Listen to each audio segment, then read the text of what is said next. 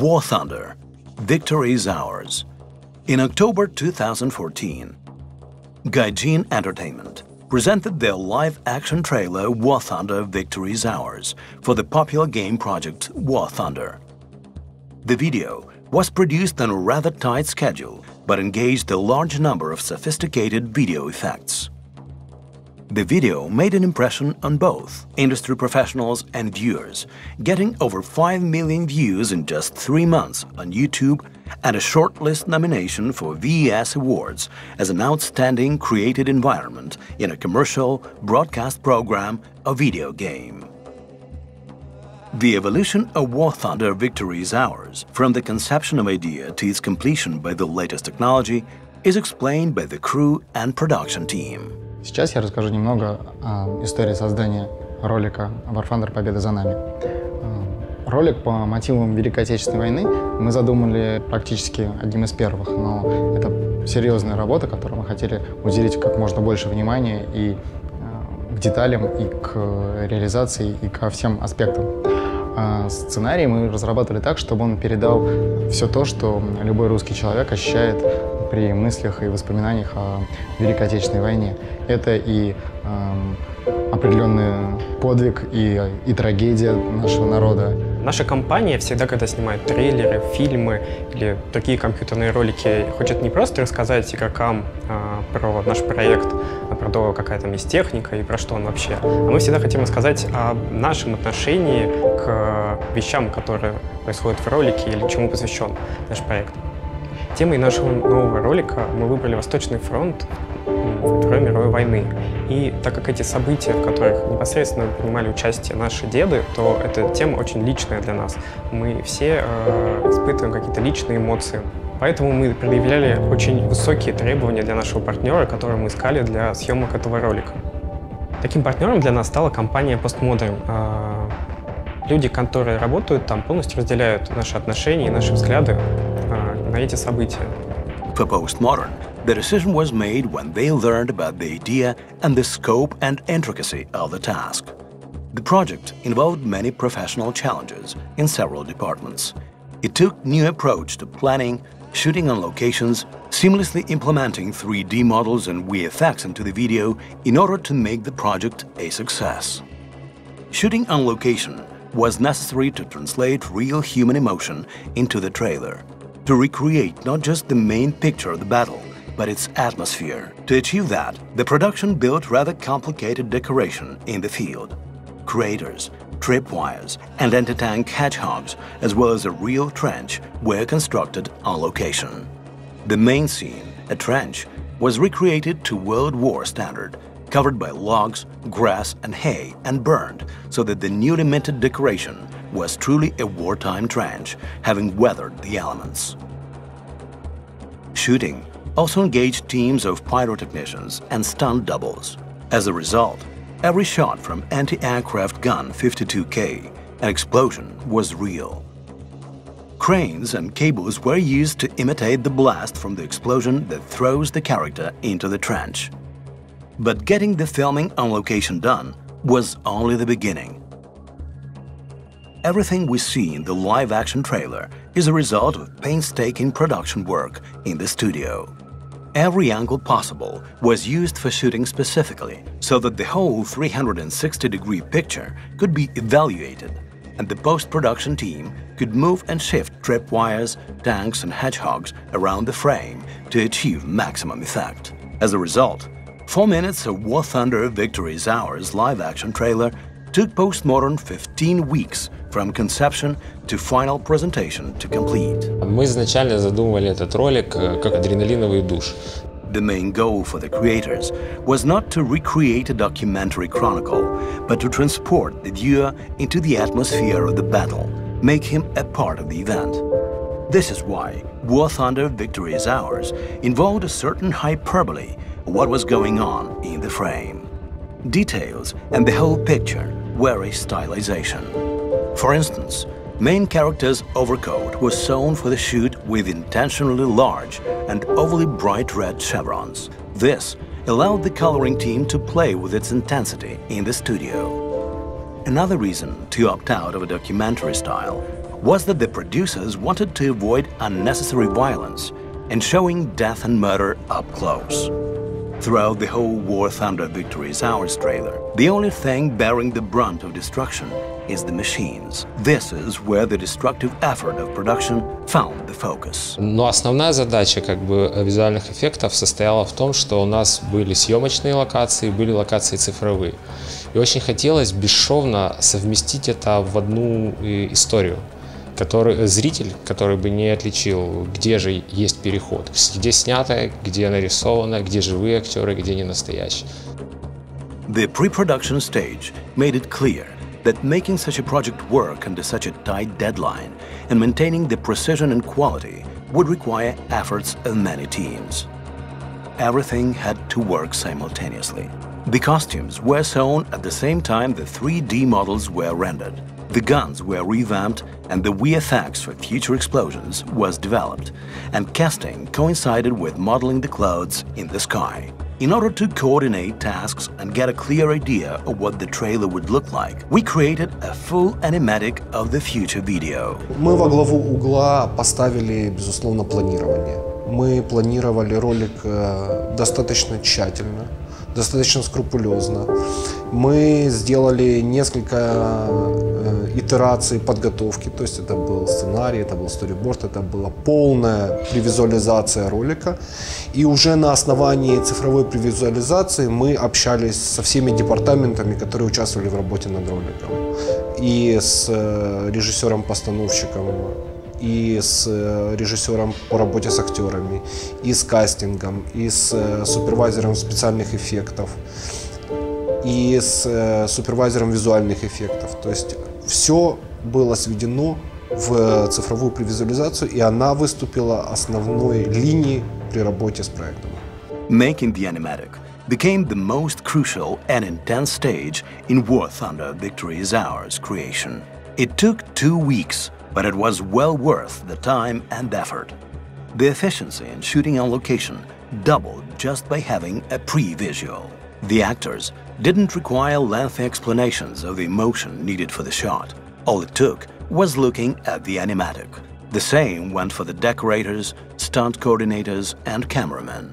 Certainly, many things were improved during the shoot. However, the total sum difference of live-action trailer from the pre-visual was less than 10%. Мы должны были снять кино заранее, в студии, в идеальных для нас условиях, без снега, без погоды, без ничего. Поэтому мы с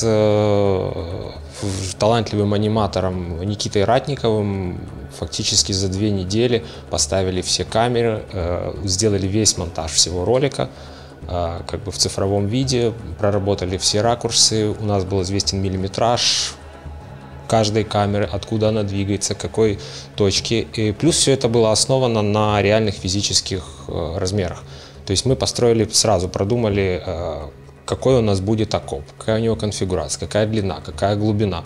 Потом просто все это сняли. После того, как нам всем понравился уже финальный аниматик, у нас на выходе были данные для постройки этой декорации вживую. Нам просто осталось их передать декораторам, и они один в один в размер нам это все сделали. At the same time the animatic was being developed, the VFX and 3D modeling studios were preparing the basic sets that could be built upon for the video. Tracers, shots, tank and plane models, burning trees and branches, clouds and exhaust fumes, small things that non-professionals are likely to pay zero attention to, required thorough development effort. Coincidentally, one of the most time-consuming tasks for the VFX studio was creating the clouds for the air chase and fight. To make this familiar event realistic, VFX specialists had to work through meteorological data about cloud specifics, including light refraction, aggregate state structures, and the exact density physics of clouds. 3D models were developed on the back of all this research, and the result was realistic and natural. Afterwards, it was a matter of giving the models personality by adding and subtracting volume, playing with shapes and sizes, refiguring certain walls, and modifying the level of noise. Получается, что я потом делал вот такой шум, вот такой большой шум, потом поменьше шум, потом по этому всему генерил эти сверки, вот, потом эти сверки еще шумил, вот, и заполнял это все дымными такими элементами, вот, и оно в итоге получалось вот как форма облака. Meanwhile, the main characters of the video, the War Machines, were also in development. Despite the fact that Gaijin already had tank models used in War Thunder games, for the live-action trailer, Postmodern had to make them anew. А ребята, которые делали модели, я могу сказать, они очень серьезно подошли к поставленной задаче. Это ребята из Gaijin, потому что танки сделаны просто на высшем уровне. Вот. Нам необходимо было только их переделать под наши нужды, немножко докрасить, немножко где-то подтереть, поменять normal мапы на displacement, сделаны с этих нормалов и доделаны после. И в принципе вот их осветить и настроить материалы.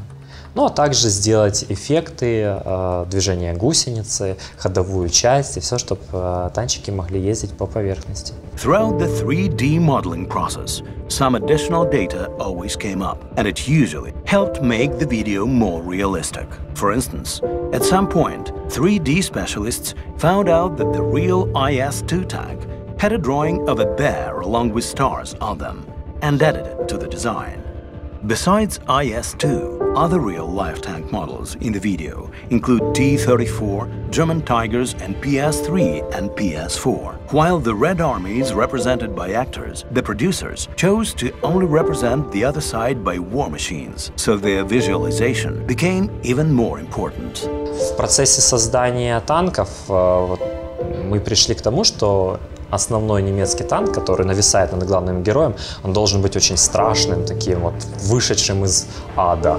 Вот. Поэтому он и выглядит как 5 лет лежавший на дне морском. It was a matter of painstakingly making the machines old and well used in battles. Потому что он стоял под солнцем, на него попадала вода, что-то по нему стекало, где-то его поцарапали, потерли. Вот. И в процессе виртуального использования, вот представьте себе новый абсолютно самолет, мы его покрасили совершенно чистой краской, которая везде абсолютно идеальна. Для того, чтобы он стал настоящим, нам нужно виртуально проделать с ним те вещи, которые происходят в действительности. Например, где-то что-то откололось, там, вот мы протерли краску до металла, где-то кто-то ходил, руками трогал, испачкал его. Вот он ехал по земле, по высокой траве, у него испачкалось брюхо травой, появились какие-то зеленые элементы. Destroying the planes was no less time-consuming than building them. Preparing the frame of a shell hitting the plane took more than just visuals. We had to employ math and physics, calculate the speed and acceleration, the force of impact, directions of shells, probability and scope of fire, and the color of smoke, depending on the type of missile that hit the plane. Они инструментами моделирования разбивали самолет в тех местах, где он взрывался, да, то есть вот они его просто резали, крутили, ломали, вот, и отдавали нам, типа, самолет, который не поломанный, и самолет полностью разломанный вообще в щент. But some elements of the plane had to be built for shooting on location with our actor. Decoration team constructed the pilot's deck on green background, where the spinning sky was later added, as well as the enemy plane and other objects you see in the frame. But the sun shining on the pilot's face was done on location and in a very original way. А солнышко виртуальное — это был большой такой кран, где-то 15-метровый, на котором сидел серьезный мужчина с большим-большим прожектором. Another trick used when shooting on location is the scene where the tanker is peeking out of the manhole. In place of the moving tank on location, a tractor was used. Мы, естественно, понимали, что нет возможности как достать настоящий танк, и бюджет бы перевалил бы, наверное, за всю стоимость всего ролика. Поэтому было принято решение сделать вот такой небольшой люк, декорацию, расположить ее на высоте реального ИС-2. Но платформа пускай у нас будет ездить на тракторе. Да, у нас потом были проблемы с трекингом, потому что это и объект трекинг, и камера трекинг, и как бы были определенные сложности.